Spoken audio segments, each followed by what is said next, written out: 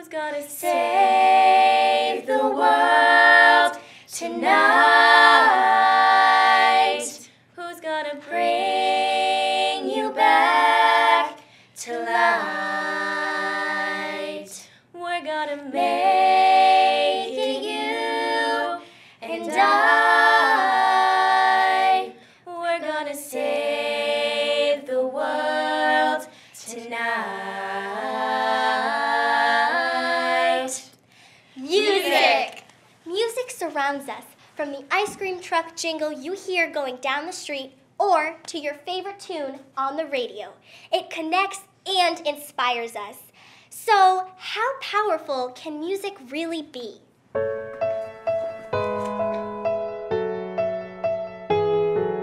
Often, when people think of curing diseases, they think of drugs, chemicals, and medicines to do that.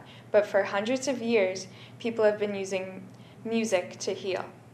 For example, on January 8th, 2011, Congresswoman Gabrielle Giffords was shot in the head in Tucson, Arizona.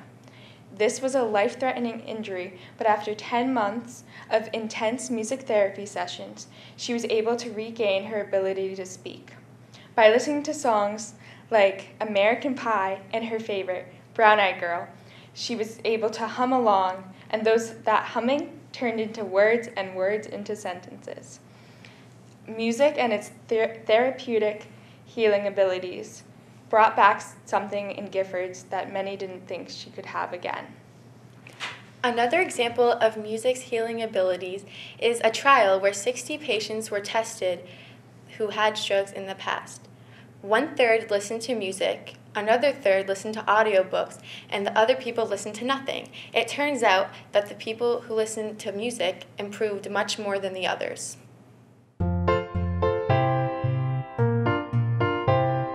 I'm here to tell you how music can strengthen focus and studying habits. Now imagine this. College students studying for exams, accompanied by music of course, and acing their tests the next day.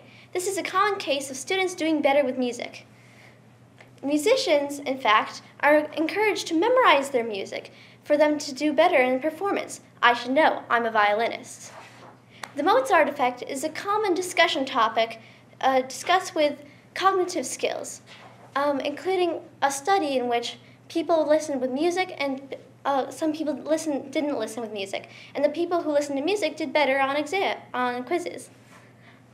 It's also good to realize that music is a personal escape, a place for people to go when they feel stressed or they need to focus. Now, in short, music is a good way to help focus and study in any way possible.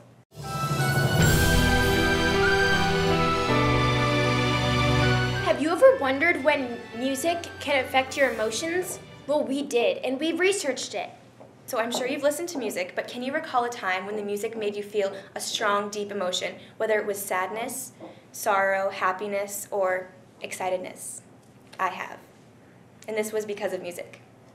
When I was younger, I had some anger issues. I tried every year to find something that helped, and there was only one situation that helped: music. Last month, I got a really bad grade on a math test, and I was really sad. So I went home and I listened to sad music to amp up my sadness, and it definitely worked. And later that night, I wanted to feel better because I did not want to drown in my sorrow, so I manipulated my own emotions by listening to happy music, and I was then motivated to do well on the next test.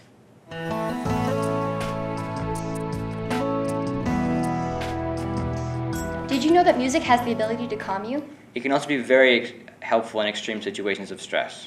The body reacts to stress by releasing cortisol, a hormone that regulates a wide range of processes throughout the body, like metabolism. Scientists believe that music may be able to regulate cortisol levels, overall decreasing stress levels. There was a study done on babies, and it had to do with 3 types of music that were very calming. After the test, the babies were very calm and their heartbeats went down. A trial with many children was set up. One portion listened to music, and the other portion did not. The kids that did listen to music were much happier and more calm than the other kids. On a sadder situation of stress was when a girl's brother committed suicide, and it greatly affected her family and her. As an outlet, she used music, and she wrote a song that helped her get through the hard time. We also have our own personal stories of music. I've been playing piano for a few years now, and it's super fun, and I like it a lot. And so anytime there's a stressful situation, I usually go to the piano. I've been singing for 7 years now, since I was 6 years old, and I cannot imagine my life without music. It has helped me through so many stressful situations.